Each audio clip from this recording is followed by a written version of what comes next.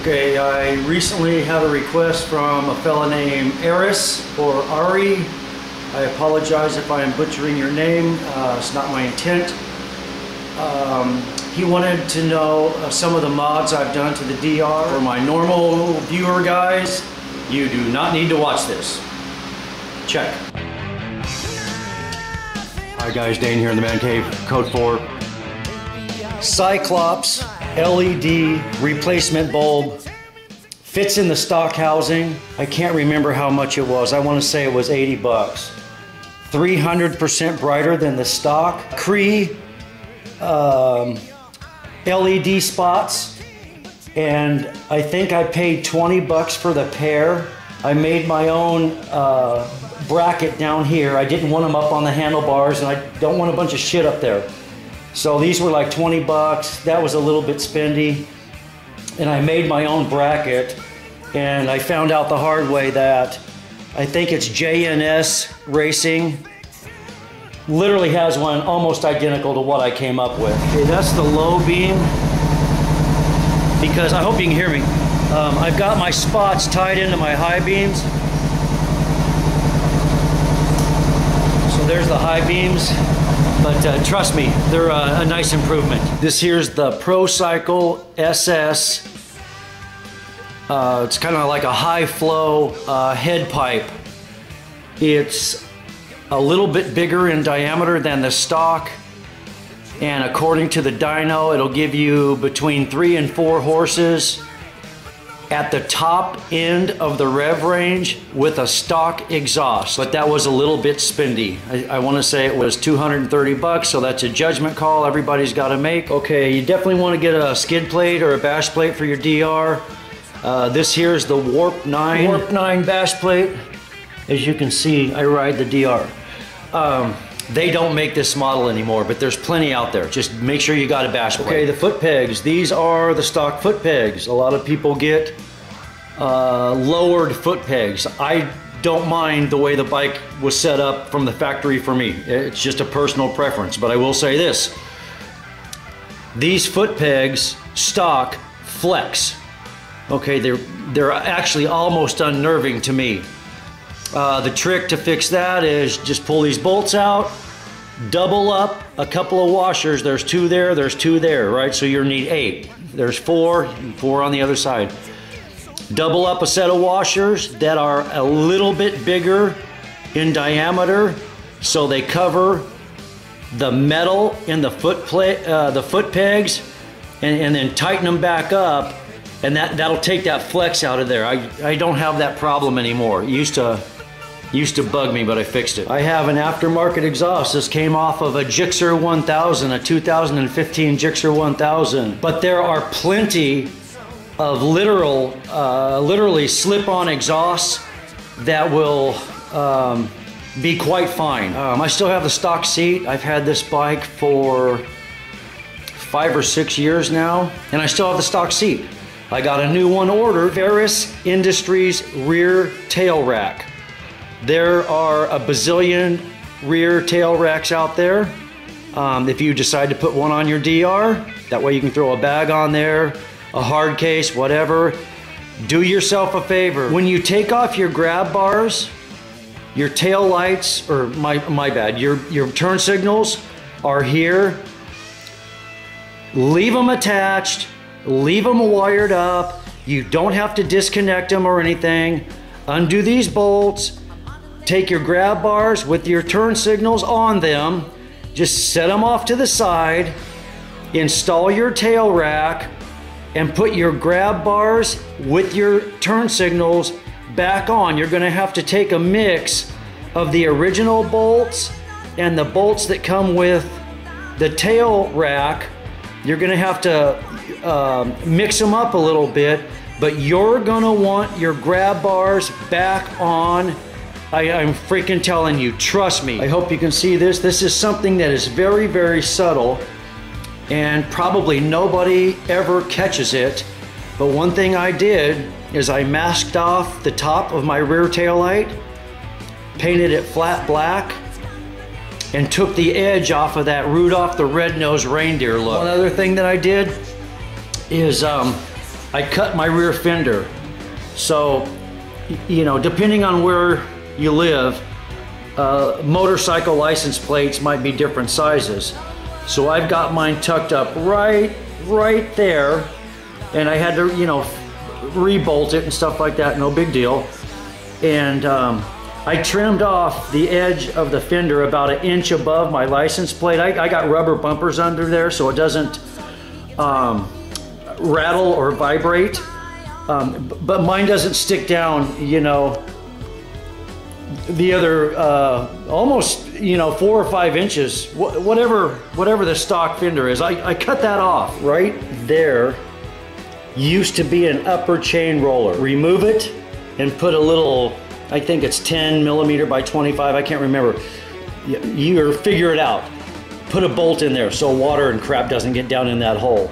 Kickstand safety switch right there. When you're in gear and you're out in the desert or whatever, and you're jumping or you're going over whoops and stuff like that, if this kickstand was to come down just a fuzz like that, because you went over a big jump or something, it'll kill the motor. Don't be disabling nothing that you're not comfortable with. The oil drain plug underneath there, I think I got mine from Moose Racing. I got a magnetic oil drain plug. So whenever you change your oil, if you see miscellaneous metal flakes or something on that, you're gonna wanna get that investigated. Okay, these are Pro Taper handlebars. They are literally identical to the stock handlebar. As you can see, I do not have bark busters. I've had my ass chewed about it, but where I ride, how I ride, blah, blah, blah, I don't need them. But a lot of people put bark busters on there. Pro Taper bars, these are literally identical to the stock bars. You drop the DR once, the stock handlebars are so thin, walled on the steel, you're gonna bend them. And so it doesn't take much. These are twice as thick as the stock handlebars. My speedometer, I don't want to use the word broke, but was not working correctly. So I ended up going with this thing called the Vapor Trail Tech, which I really do like. It comes in 2 parts. There's the brain, and then there's the dashboard. And if you watch my long-winded video on that, I was not very happy with the dashboard portion, but I am happy that I put it on. I will say that. But the lighting on it was so pathetic, even though I was called an idiot by some people. I actually pigtailed back into the original light system here on the DR, which just has neutral, your left-right turn signals, which is 1 light, and then your high beam indicator. But let me show you if I can do this without starting the bike. So that's and you can design this how you want to, right? You design your dashboard how you want to. I put my neutral down here. This neutral still works, if you can see that. There's the stock brights. There's the brights on my dashboard. Gosh, the lighting sucks, I'm sorry. That's blue, and that sucks. And so if I go to the left blinker, okay, left blinker, the left blinker is working, not the right, left only, kill it. Right blinker only, not the left. And of course, there it is, right blinker's on. So anyways, what's nice about this is, just being honest, when I got my blinker on, I can tell if it's the right or the left. A lot of people don't understand, just being honest, the airbox mod when you're doing the Pro Cycle carb mod. And I'll suggest this: if you're gonna do the carb mod, do an exhaust mod. you do both, all right, or you won't realize the performance increase. And see that little snorkel? Get it the fuck out of the way. Tuck that way down, that breather tube. Get it way out of the way. You don't want it up here where it used to be. A lot of people don't understand the instructions, actually, about the ProCycle carb mod.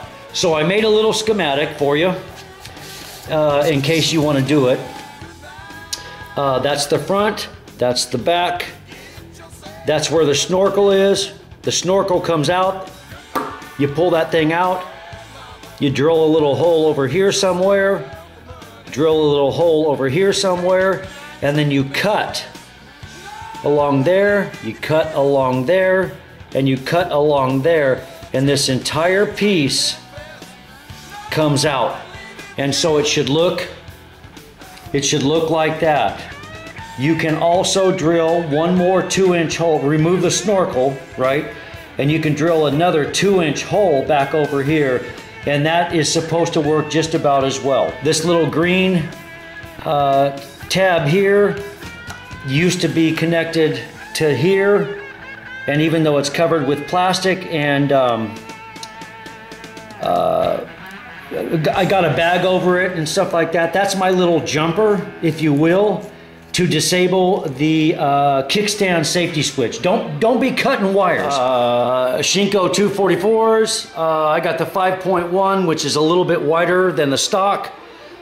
Fits just fine, no problems there. They are a 70-30 tire. 70% off-road, 30% on-road. They are awesome off-road and they are fine on the road, but when you are cornering, you will feel these side lugs. It's a little bit unnerving, but you'll get used to it. If you want a true 50-50 tire, the Mitas E07s are amazing on the road, and they are way better than the stock Death Wings off the road. I'm fucking this up. Okay, gear. Get yourself a good riding jacket. They're not very expensive. I recommend High Vis Green. I like the High Vis Green.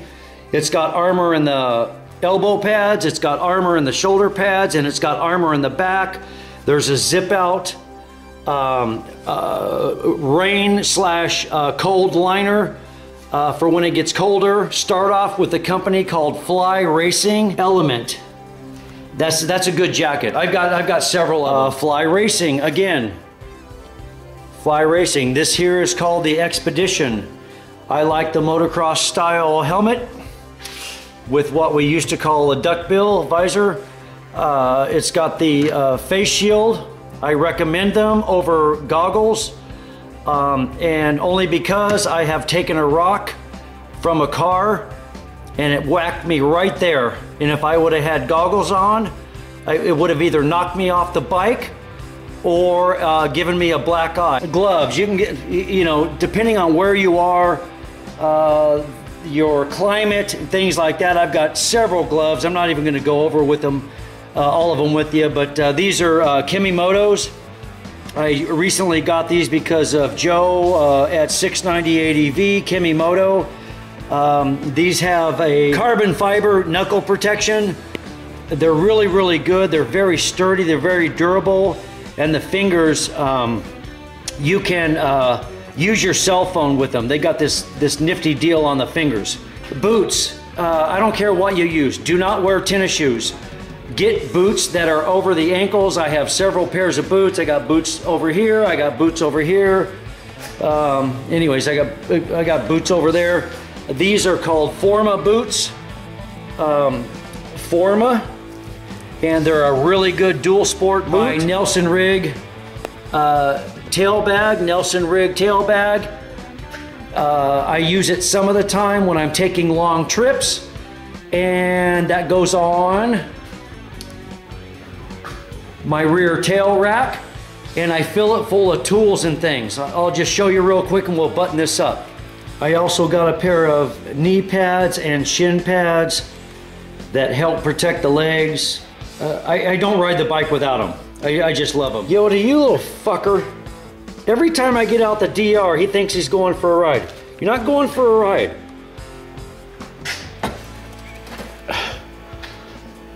He's supposed to be up there by the patchouli. Little fucker.